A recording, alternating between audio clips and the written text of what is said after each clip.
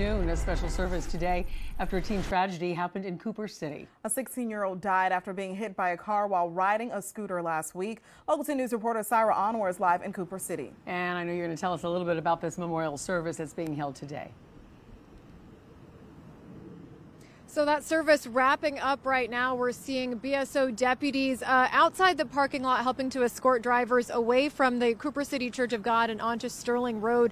This church is actually right next to Cooper City High School where Anthony Malec was a student. Let's show you a photo of him now. He was a junior at Cooper City High School. He died after being hit by a car while riding his electric scooter to school 1 week ago. Here's video now from outside the memorial shortly before it started at 11 a.m. today. This has been such a tough week for this community and Anthony's family, friends, and classmates. School leaders did put out a letter to the school community to discuss Anthony's death and just sending prayers to this family. They are gathered here now inside the church, and now they're actually leaving the church, just spending the morning remembering Anthony's life, mourning together. They did ask the media not to enter the church to respect their privacy. Here's video now from last week, just that tragic day. This crash happening just after 8 a.m. last Monday on Sterling Road, just outside Cooper City High School, very near to this church where this memorial is now happening. Witnesses telling us the scene was traumatic and devastating. Classmates telling us Anthony regularly rode his scooter to school.